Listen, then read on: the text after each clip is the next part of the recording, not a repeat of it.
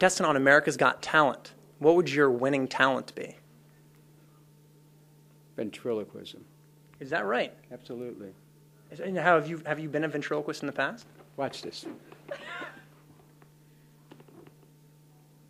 I'm not hearing anything. Go ahead. No, I'm speaking. Yeah, you're supposed to. Yeah, see. I've already failed. He's got the wrong job.